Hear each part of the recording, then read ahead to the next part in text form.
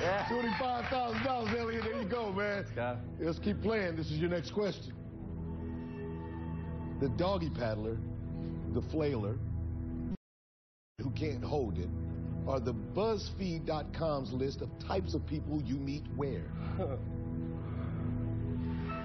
In a pediatrician's office, on the Vegas Strip, in a library, at the pool.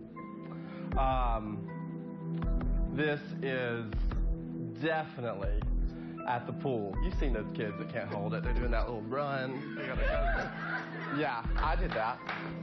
Yeah, D, final answer.